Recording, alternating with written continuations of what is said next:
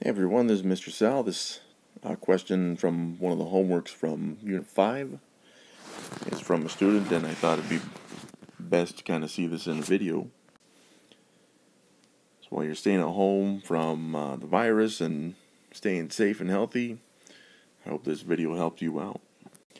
So we want to find the total surface area of this pyramid. We'll round to the nearest tenth if it's necessary. And on this particular pyramid, we have a hexagonal base. So it has, it's a two-dimensional shape with 6 sides, right? A hexagon. Now for this problem, I'm going to break it up into separate, smaller parts, which will hopefully help us to focus on each part, well, more separately, but it should also break this problem down into more smaller, manageable parts. So I'm going to draw that hexagon, something like this, right? Now I'm going to put the measurements that they gave us on this hexagon. For example, the base here is 11 inches. And if this was the center, it would have a height here of, it's showing there is 9.5 inches. Now this is important to notice because this triangle is actually split up. I apologize, this hexagon is actually split up into separate triangles, but how many, right? Well, we'll get to that, but before we do, the first thing I want to focus on is this purple triangle. So I'm ignoring the rest of the hexagon even, and I'm just focusing on that triangle, right? So this triangle has a base of 11 inches and a height of 9.5 inches.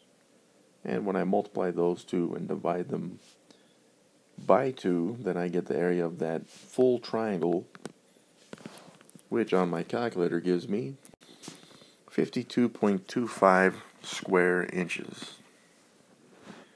Now the thing about this 52.25 square inches is it's just one triangle, right? However, we can see that the hexagon has actually been split up into 6 separate triangles, all of the same size, by the way.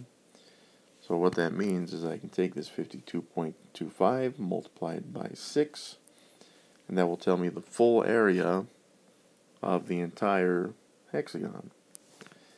And when I put that in my calculator, I get 313.5 square inches. Now, just to be clear on this, it did say to round to the nearest tenth, so right here, if you round it to the 10th, you may have had just a slightly different answer. Like if you rounded this to 52.3, that's fine. Just know your answer may be slightly different than what I got right here.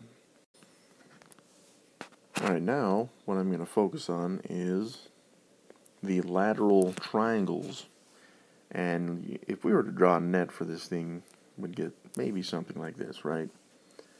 And this triangle would be on all the edges right here, like this. Now we drew lots of nets in this unit. We have something like this down here.